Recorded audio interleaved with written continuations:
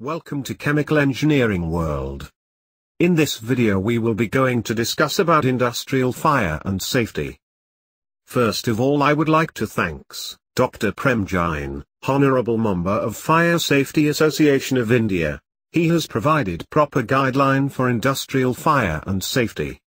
Industrial fire safety is the set of practices intended to reduce the destruction caused by fire. Industrial fire safety measures include those that are intended to prevent ignition of an uncontrolled fire, and those that are used to limit the development and effects of a fire after it starts. Causes of industrial fire accidents. Combustibles near equipment that generates heat, flame, or sparks. Electrical systems that are overloaded, resulting in hot wiring or connections. Flammable liquids and aerosols. Fireplace chimneys not properly or regularly cleaned. Personal ignition sources like matches, lighters. Equipment that generates heat and utilizes combustible materials. And most important thing is unsafe conditions that covers the job itself, psychological conditions. Now, what are the significance of industrial fire safety? Industrial fire hazards causes a great loss to both the employer and employee, that's it is having importance. Cost of compensation. Cost of medical aid. Cost of training a new worker. Cost of the damage of machinery. Cost of supervision and inspections. Cost of investigation.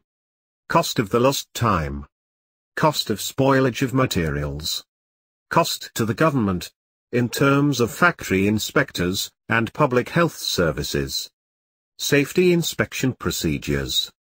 Safety audit subjects each area of a company's activity to a systematic critical examination with the object of minimizing loss.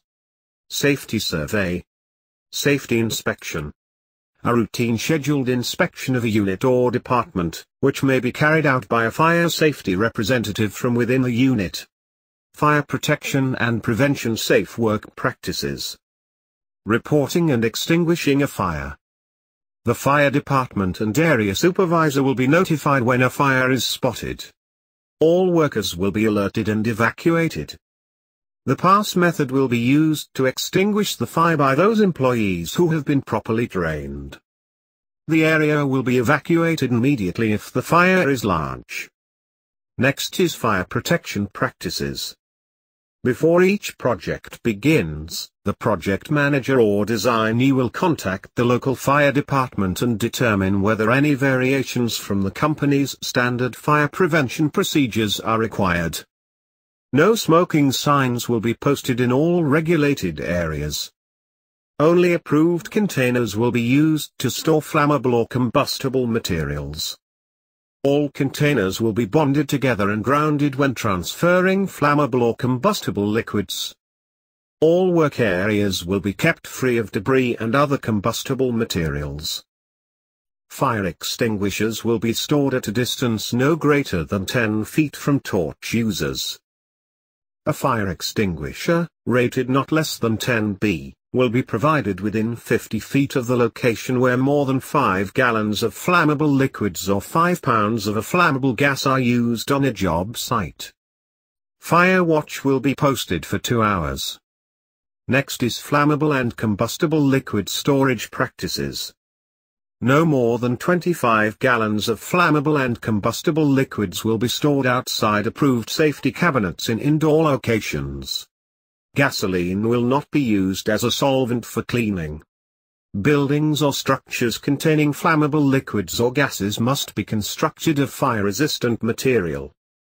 Flammable liquids or gases will be kept away from heat and ignition sources including welding work or any other operation involving flames or sparks. All containers will be labeled in accordance with OSHA's Hazard Communication Standard. Types of fire. Fires are classified as A, B, C, D or K based on the type of substance that is the fuel for the fire, as follows. Class A. Fires involving ordinary combustibles, such as paper, trash, some plastics, wood and cloth. A rule of thumb is if it leaves an ash behind, it is a Class A fire. Class B, fires involving flammable gases or liquids, such as propane, oil and gasoline. Class C, fires involving energized electrical components. Class D, fires involving metal. A rule of thumb is if the name of the metal ends with the letters it is a Class D fire. Examples of this are aluminium, magnesium, beryllium and sodium. Class D fires rarely occur in the roofing industry. Class K, fires involving vegetable or animal cooking oils or fats, common in commercial cooking operations. Now most important is types of fire extinguishers. Starting with carbon dioxide. Class of fire extinguishers are B and C. If used in confined areas, will create oxygen deficiency, not effective in windy conditions, can cause frostbite during discharge, typically not used in roofing industry. Next is dry chemical powder. Class of fire extinguishers are A, B and C. Generally good for use in roofing industry. Dry powder extinguishers are similar to dry chemical except that they extinguish the fire by separating the fuel from the oxygen element or by removing the heat element of the fire triangle. Water and foam. Water and foam fire extinguishers extinguish the fire by taking away the heat element of the fire triangle. Foam agents also separate the oxygen element from the other elements. Water extinguishers are for Class A fires only. They should not be used on Class B or C fires. The discharge stream could spread the flammable liquid in a Class B fire or create a shock hazard on a Class C. Now most important is electrical safety. Electrical sources are common causes of fires, shocks, and burns. Improperly maintained or operated electrical equipment may short, arc, or overheat, creating an ignition point. Extension cords, outlets, and surge protectors. Fire doors and wedges. If used properly, fire doors contain fires and protect exit passages. Fire doors can be identified by a rating plate or the presence of a closing device.